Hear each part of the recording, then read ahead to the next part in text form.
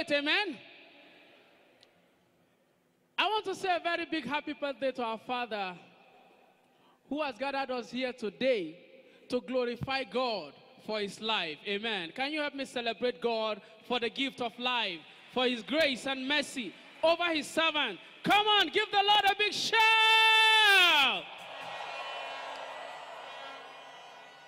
3 minutes, and I'm going to stick to my time.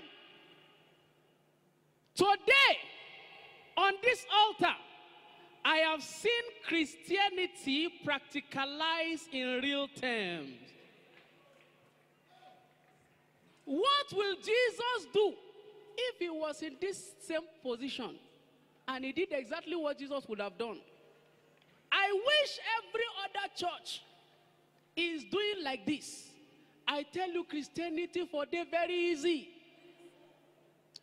I congratulate the youth of this church because the next generation of celebrities in the Christendom will be rising from here. I am not praying. It is not a prayer.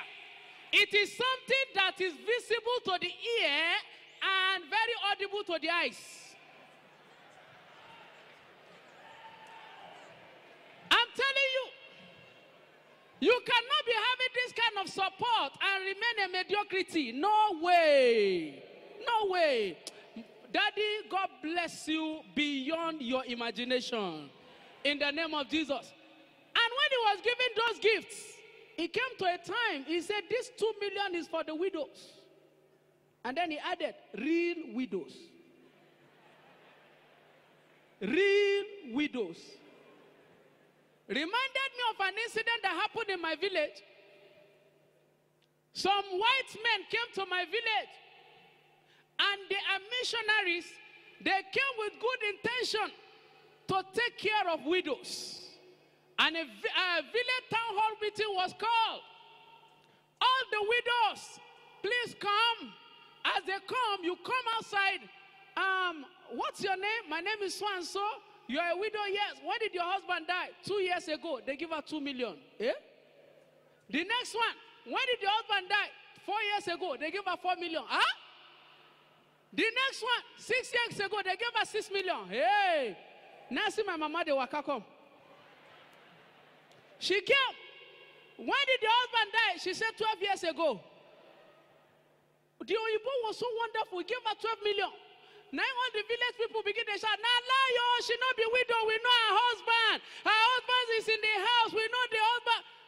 The Oyibo was perplexed. He said, no. She said she's a widow. Why? Is it your widowhood? They said, no, we not going to agree. The Oyibo, because he's a missionary, he has to do the thing right. They now say, okay, you say you know the husband? They say, yes. Where is he? He's in the house. Oh, yeah, let's go to the house. I shocked when they reached my house. My father didn't know what was happening. They go to my house. Good afternoon, sir. Yes, good afternoon. What's happening? This woman said she's a widow and her husband died 12 years ago.